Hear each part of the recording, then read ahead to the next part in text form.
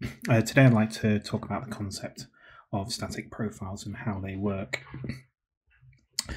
So ordinarily, the way that we apply settings to a device is that we apply what we call group settings in a group. We can also apply connections, and then any device that goes into that group or that subgroup will inherit those settings. So for example, under the My Devices group right now, if I click Changed, we can see the settings that I've applied for this group. So there are quite a few, and I've got connections.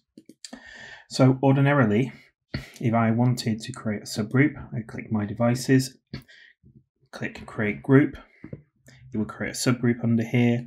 And then if I just go to my Internal Devices group and click Non-Default, we can see the settings that are being applied and where they're being applied from.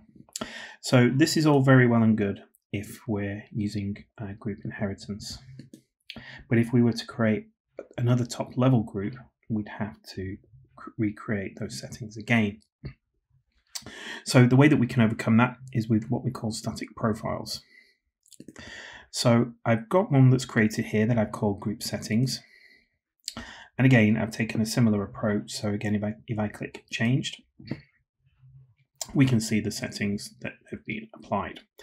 This is with the exception of keyboard layout and time zone, just in case we want to regionalize that in any way.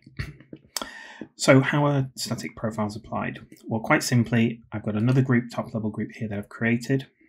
If I expand that and click group settings, if we click Changed, we don't see anything. If we click Non-Default, we don't see anything. And that's because we've not applied any settings to it.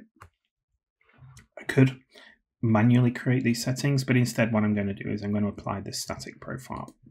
So I'll just click static profile, select the static profile that I've created here, click Add. That's now applied those settings to that group. So if I now click those group settings and then just click Non-Default, we can see where the inheritance is now coming from. We then have the option, for example, of creating a subgroup. We'll just call it UK. Click OK. Expand those group settings. Click Non-Default again. And again, we can see where the inheritance is coming from. But now we just need to add in keyboard layout, time zone.